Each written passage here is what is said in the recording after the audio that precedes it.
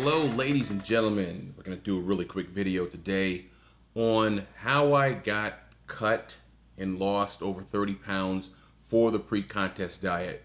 I touched on this briefly in one of the other videos about would I ever compete again. I'm going to get into just a little bit more detail on the specifics of the pre-contest diet that I followed and how that all came to be to lose that 30 pounds and to get down to, I think I got down to about 11% body fat or close to 9% for the show.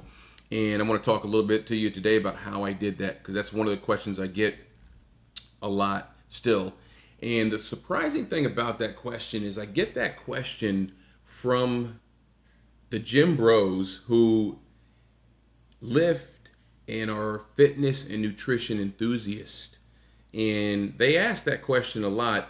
And it is a little bit surprising to me because, you know, in this gym culture, most of this stuff is pretty benign in terms of the information. You know, it's usually the same stuff. It's protein, carbohydrates, and fats, right?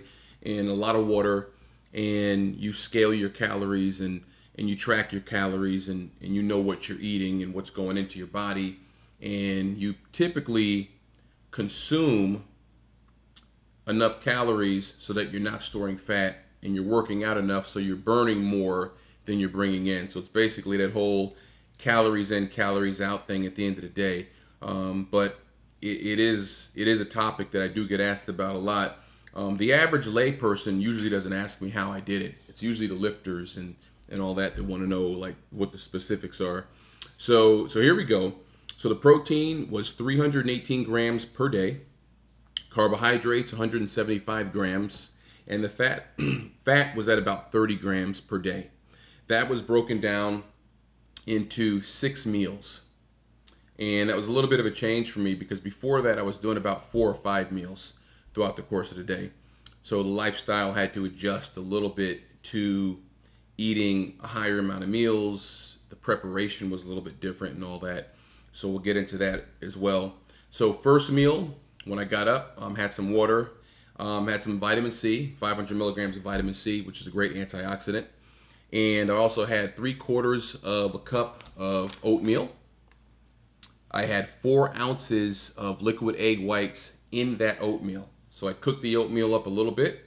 Before the oatmeal was finished cooking, I put in 4 ounces of liquid egg whites, stir that in with, a scoop of whey protein isolate in that oatmeal, mix that around, and I eat that for the first meal. Then I would do 2 hours, 3 hours later, meal 2 was a protein shake, 2 scoops of whey protein isolate with an apple, and I usually do about 15 almonds to get a little protein and some fats in there, get a little calories in. So that was like the snack in between.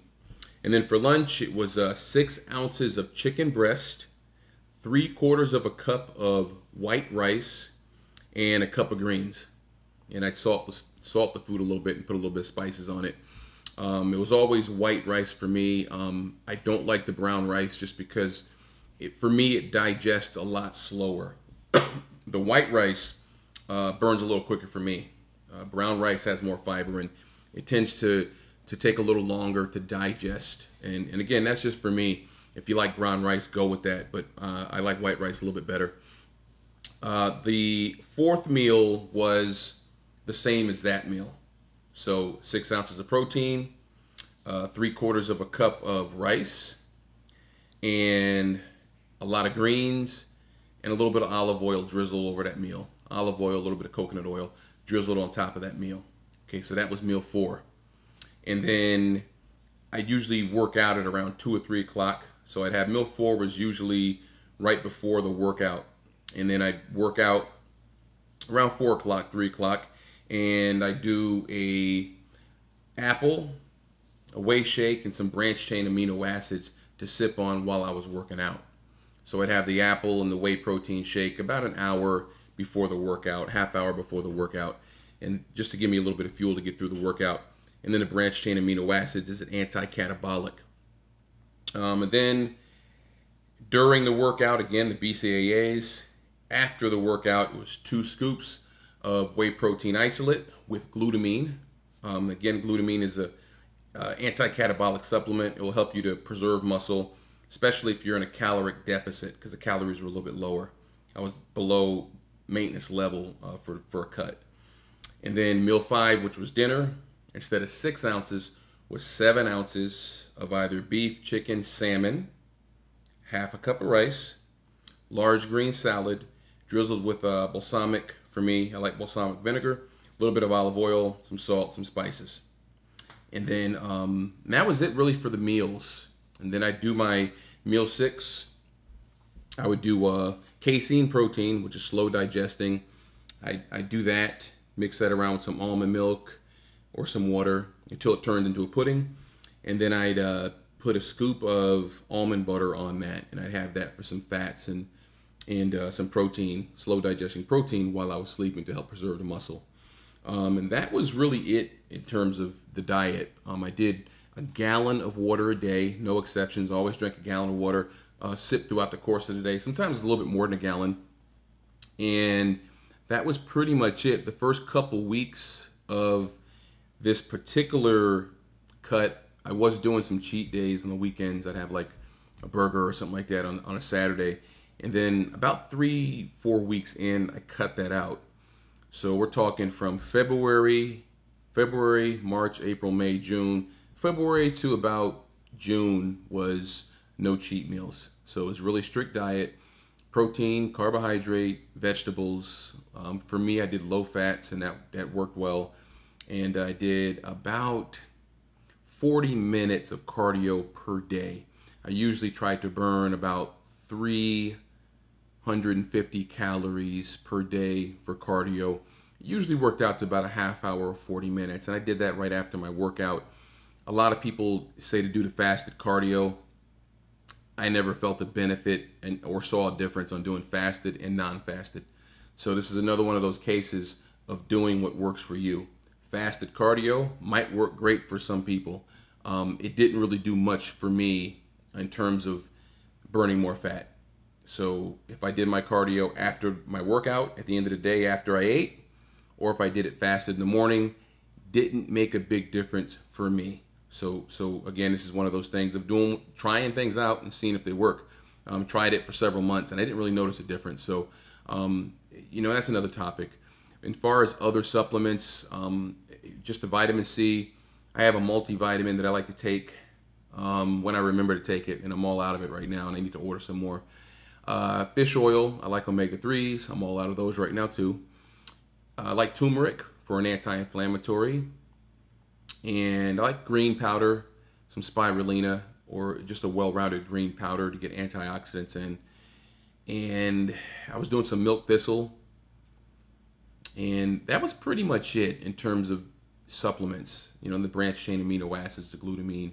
Not a big supplement guy, but I do like some things. And I'll do a video on all my supplements and what I like to take on a daily basis, weekly basis, and pre-workout, post-workout. I don't do a whole lot of those, but sometimes I throw them in and I'll share everything I do in a different video.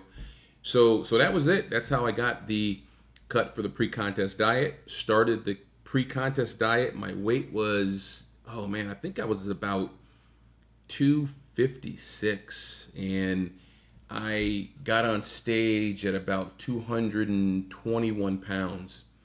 So 256 down to 221 pounds. Do the math on that one. We're talking around 30 pounds or a little bit more, give or take the water weight. So as you can see, it's not complicated. There wasn't a whole lot extra to do except eat right, do cardio, drink some water. And, in terms of supplements, again, going off the book supplements or what people sometimes call gear, there was none of that for me. I didn't get involved in any of that because I don't know much about that. And I just wanted to just do it on my own. I wanted to do it without any extra help. So I decided against that. And it is what it is. I just wanted to do this show for me, get the results, and just go in there and compete as is.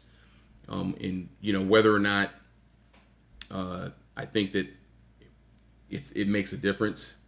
I'll do another video on that. I'll do another video on that topic, whether or not gear helps or not. I will do another video on that one because that will be a longer video, and I don't want to incorporate that into this video. I just want to stick to just diet on this one. And in the other video, we'll get into all that natty talk and all that stuff. I'd love to do a video on that one because that's a topic that I discuss all the time with several people, so we'll definitely do one on that. Again, I hope this was informative. If there's any other information you'd like to hear, shoot me a question. Love to answer it. Take care, be healthy, stay hydrated, eat well, and have a nice day.